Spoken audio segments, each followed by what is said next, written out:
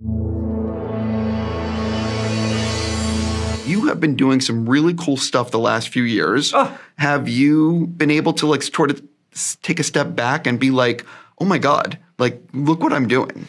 No, this is it. It takes someone telling me that. Someone had said that, someone's like, yeah, you just did After Party and Sonic and this. And I was like, yeah, I guess those are very different. That's so exciting.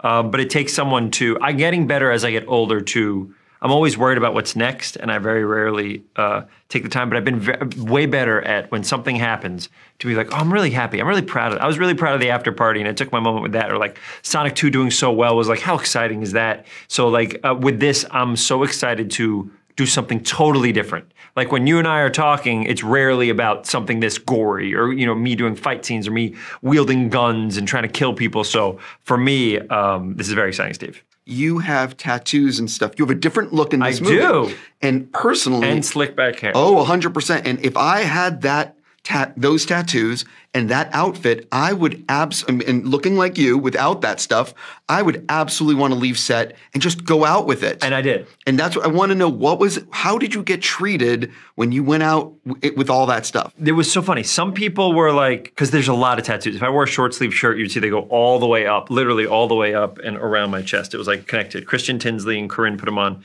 The gentleman who created the way that we do these tattoos is called Tinsley Transfers. So Christian Tinsley, that gentleman was the person who put them on and created them, which is great. But I would wear them on like in the elevator arm in the hotel and then going to get food. There's a place like in New Orleans that I went a bunch to get breakfast at the same place every day. And you could see that people look at you a little bit different. Some people are like this, and then other people are like, oh, very cool. Like some people want to connect with you about the tattoos because they're sleeve. It's a choice I'm making. It's not like one little thing that says like hope.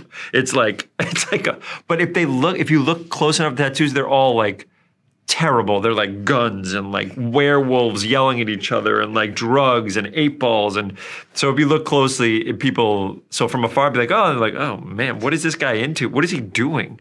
Yeah, a lot of bad life choices. Right. Did you have any input on the tattoos? Yeah, they gave me a bunch of things, and then I got to like, every now and then I'd be like, oh, what if we did this, or what if we change this to this, or if instead of this name, let's have it this name, or stuff like that. So I got to play with that a little bit. I can't imagine. I know you're a movie fan, and Huge movie fan, and I can't imagine what it was like your first day on set with Nick. Oh my God! And I really have to as Dracula. Yes. So it's not even just Nick Cage. I'm in front of Nick Cage as Dracula, which is bananas. It's like two worlds, two idols clashing to become one super idol. Super Idol would be a good TV show we could probably write, don't you think?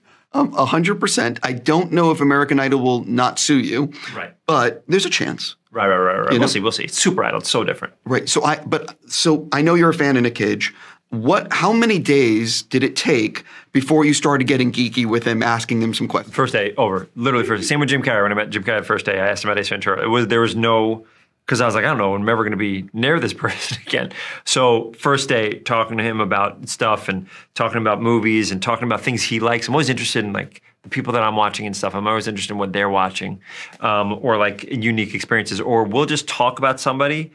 And I'd be like, oh, right, yeah, that's my close friend for this many years. Like, oh, right, you've been doing this forever. You know everybody. You've encountered everybody. So it's great. He's a museum of knowledge. It's amazing. What actually surprised you about working with him and his process on set? Yes, he was so committed.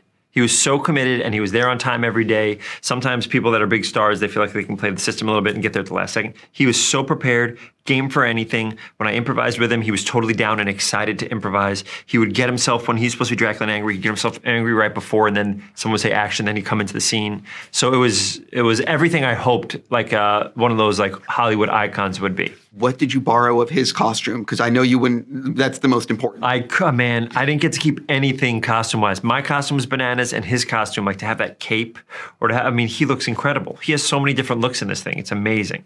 You got to participate in some of the action. Yes. And did it look believable? Yeah, no, 100%. Great. But you should thank the editor. Right. Yeah, there couldn't have been me jumping off of a balcony. No, but like one of the things that I was really surprised at in the movie, and I wasn't sure going in like how much action there would be. Would there be blood? Like I really didn't know. Yeah. And there is a ton of blood. There's a lot of blood. And I guess it was all done practically. The second person that told me, Kevin McCarthy's like, there's a lot of blood in this. I was like, yeah. Oh, I was all in. I love that kind of stuff. Same when with it's me. just over the top and it's. Yeah. So what was it like on set? Because people don't realize when you have that much blood, and you're doing it practically, when you reset, it takes a while, and you gotta the worst. And also, there's scenes where you're coughing up blood all over yourself. Now that's a change of your outfit, or like your whole face is bloody. Then they got to reset. Or if it's like getting shot with squibs, you have to do that. Then you have to reset everything and put new bullets in. You know, not bullets obviously, but the squibs and new outfits. So for me, not doing action movies ever, this was like a whole new thing for me to learn. Same with like the after party, learning choreography and singing. Like that was all new. So it's so fun to like learn different things and also see like the Michael Jordan of everybody's field. So like Chris Brewster is like one of the best stunt coordinators in the universe. And then so to work with him and stuff like that, it's really fun to learn. And then I spent a lot of time with that stunt team because I was in New Orleans a lot. So I'd hang out with all the guys, and Marvin Ross is in this, who's like, there's just awesome people there. So you're just learning. I love learning about everything because it feels so lucky to be making movies. Doing action is time consuming. Is it something that after doing this, you are more excited to do action, or were you like, this was a little more? It would have to be worth it. It would, because you're right. Because first of all, I had to get in shape a little bit so I can do the stuff, and then I had to learn the choreography. So I'm here like 3 weeks earlier than I would ever be in a movie to do all the choreography, to learn it, to train and all that stuff. And so I would have to, the action would have to be worth it. It would have to be cool, or the movie would have to be awesome. If it's just like, I was like, oh, it's not worth it. But if it's like so cool, I mean, it was heaven. It was heaven. When you see what it looks like, I really got to do a lot of stuff. I was on wires. I was getting pulled. I was getting punched. I was throwing real punches and stuff like that. So it's like, I loved all of it. But you're right. If the movie's like, I'm like, we don't need to do this. You know what I mean? It's a lot of work. And the people who are stuntmen that are really good are like, stuntmen and women obviously, are extraordinary. They're so incredible. It's incredible. Before I run out of time with you, have you started recording on Sonic 3 yet? No, I haven't done anything yet. I haven't done anything. Have you been told anything about it? No. I hope that I get to do this movie. Right, it comes out next year. I'm confident that a year and a half, but I hope I get to do it. I'm pretty confident they're not making it without your voice. Okay, that would be nice. You know, that would be great. But the thing that I'm really curious about is Jim has said that he is close to retiring. I know. I was doing press with him last time when that came out while we were doing press. Yeah. I hope he doesn't retire because I love Jim Carrey. I can't imagine a world where we're watching films and Jim Carrey isn't in them. But I understand him and like the idea of him being like, you know what, I've done so much already that maybe, you know, he deserves to do whatever he wants. But my comedic heart, I was like, man, it's too fun to see him as Robotnik. So I hope he comes back. I hope we all get to come back. I think that he is, as you said, he should do whatever the hell makes him happy. Right. But the thing I know, because he's talked about it, is he gives so much when he's on set to every role that he does, including, you know, Sonic. Sure. So it's like, I'm so curious, is he going to do it or not? Because he's such a big part. It would be wonderful if in the next couple months we saw an article that said all of us are coming back. That would make me very, very happy. So let's cross our fingers and hope so. Because how fun. Sonic 3 with all these guys, and then we have Shadow? Come on. Listen, 100%. I hope he's there. It would make me sad if Jim Carrey wasn't there. I have to ask, does Jasper make an appearance in After Party Season 2? This is a great question. I mean, how could he? He would have to be in jail. But that doesn't stop anybody. I guess you're right. If there's a scene, the specifics of the way it would have to happen are so specific that it would be very hard. I'm very excited to see if I'm in the second season. This much is certain: I'm not in it a lot or at all. Right. Listen, I'm fishing. You know, just seeing. But listen, I know that you have Die Hard Season 2. And Radio City Music Hall. I'm playing Radio City Music Hall in New York in September, my improv show. And Die Hard is me, Kevin Hart, John Cena, Natalie Manuel, and Paula Pell. It's really funny. And that comes out on Roku. It's crazy because right now all my stuff seems to be coming out at the same time. All my stuff, for some reason, everything times out where it's like batches of stuff. Where it's After Party Space Force and Sonic. And now it's Die Hard, Renfield, and We Lost Our Humans, which was a Netflix interactive choose your own adventure thing. But Die Hard's really fun. And Kevin Hart's, he's like a machine. It's unbelievable. I've never seen one human being do so many things in my entire life and do them at the level that he's able to do them. But the show is really funny. And then Ben Schwartz and Friends, rejectedjokes.com, you can buy tickets there.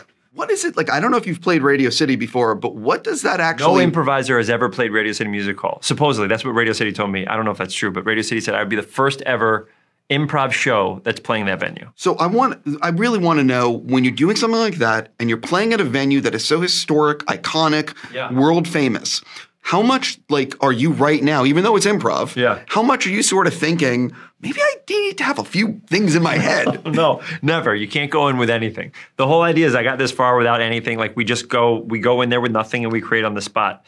The only thing that it is I don't get nervous on tours, but when I played Carnegie Hall, I did the Beacon Theater, which you came to twice, and Radio City. Radio City, I'll be a little bit nervous beforehand just because it's so big. It's 6,000 people. It's by far the biggest crowd. I've done 3,600, but it's like excited, but I'm nervous, but I'm so excited. I can't wait to see if it works. Nobody's ever tried a venue that big, so it's like, I can't wait to see if it's work. I think nobody ever. I don't know the real facts, but so obviously nothing's planned beforehand, but it's bananas when like you go backstage and it's like 100 dressing rooms for like Rockettes, but it's just us, me and my 3 friends in a small room being like, all right, so let's have a good show. And you know what I mean? We're so like bare bones, the whole thing. But I'm really excited. Ben Schwartz and friends, the tour will already be announced by this time this comes out. And then I don't know when I'm going to speak to you next, which is a bummer. You and I usually speak a lot. Well, you can attend some of my screenings. Right, of course. You know, just throwing that out there. You Great. know. On that note, I'm going to say congrats on this. Thank you. I really hope it's a huge hit. Thank you, man. I'd love to keep playing bad guys. It was very fun.